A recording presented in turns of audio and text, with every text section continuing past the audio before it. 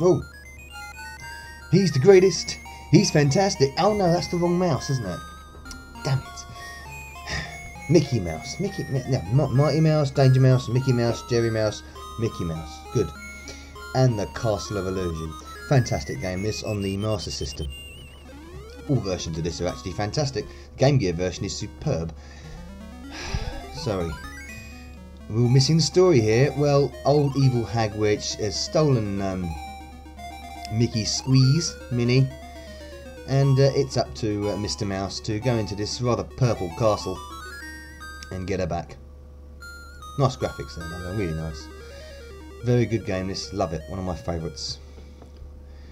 What's a Sega Disney crossover, it was very good. What's this guy got to say now?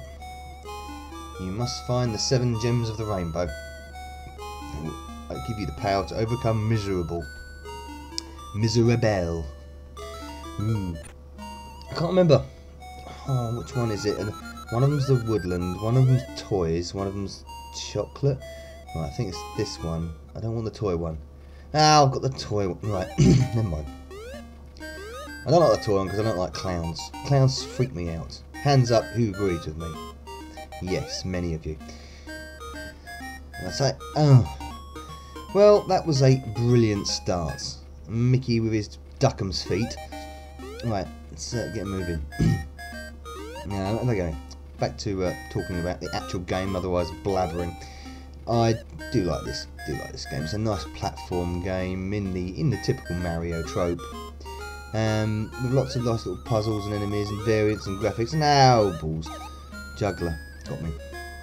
And it's a good laugh. It's a challenging game. It is a challenging game. I haven't played it for quite a while, so I can't remember. It's not too. Can I? Ow! No, that was poor. Boom, do that. It's got nice little touches like that. I mean, you can stop the remote control planes and they will just sort of buzz around there. But if you destroy the remote, then they both fall out the sky, which is a great little idea. That, and it's full of great little ideas. This game, and good little graphical touches. Mickey bouncing. Oh, that's it. That's what I want. The star to get me powered up. Whee! Double bum bounce. Nice. I don't know why I did that. No, I don't know why I did that either. And I completely missed. Come on, can I get over to that? No, I can't. No, right, sod it. Let's go. Oh, what am I doing? Let's get out of here. Yay. No. Okay, alright. Yeah. No, pick it up. Oh, shit it. I just want to get that. Oh, dear. You know what? Forget it. Surely. Yeah. Oh, the problem is now I've only got 1 star and that bloody juggler has respawned. Can he get out of my... No! You see, respawn points are very strict on this game. Straight back to the beginning. But I got these stars now. I got the extra power star, so that's fine. Excuse me. Yeah, it's a short game, this. But it is, like I said, it is challenging. So... it passes the time well, and it looks fantastic on the Master System. I think it does. I think it looks really good. It's a great little 8-bit looking game. Master System really does it proud. It's responsive. It sounds great. Very in theme. It's a good fun game. It's a happy game. If you like clowns, but I don't like clowns. So this is why this level is not my cup of tea. This is actually my cup of tea. See. Right, get the knight, bang, jump up here. Sometimes there's invisible chests that you can. No, there's none there. Oh, pick that up. Bop, got you. I don't know what the Jack in the Box is on this. I hate them. I think the boss is actually a Jack in the Master of Illusion himself is a Jack in the Box. These things freak me out. Anything clown-like is just wrong. It's not funny. It's just evil. But some of the other levels on this, I think, are really, really good. The stationary level is superb. It's what do I have to do? Do I have to block that there? At one point on the stationary level, it's all got rulers and pencils and pencil cases and stuff. Oh, right, I've got to get the block and put it there. Damn it. You can jump into a coffee cup and go swimming in the coffee cup. And it's a great little bit of interaction, good comedy and animation humour. going on. Oh, look at him wagging his tail. Oh, isn't that cute? So yeah, it's a well-rounded game. It's tough, challenging, looks great, sounds great. You know, you can't love a bit of Disney. And you know, this isn't a ham-fisted, half-assed movie license job or anything like that. It's a real good, well thought-out game. I enjoy it. Oh balls!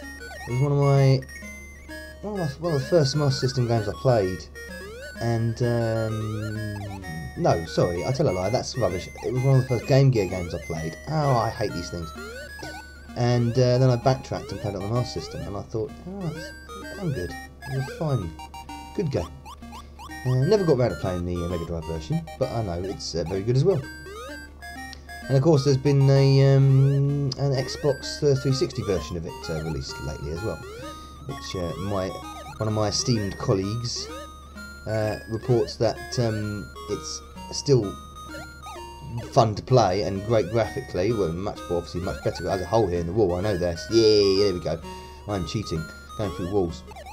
But unfortunately, the longevity is the same still, so it's sort of in a modern title, it doesn't really hold up. As a retro title. That key goes in there. Thank you very much, Sunshine. Cake, full power. Let's go. I think this is the Jack. Yeah, the Jack in the Box. His evil fucker. With his. I mean, what is falling from the sky? His bloody. His trips. Ah, damn it.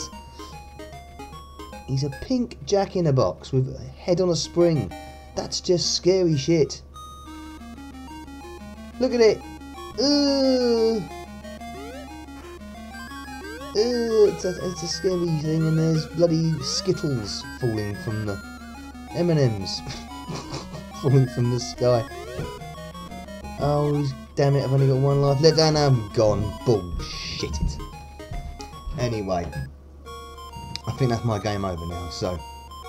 There we go, Castle of Illusion, Mickey Mouse, on the SEGA Master System, and thank you for watching, and see you next time on another NRG Nova Bug. Out!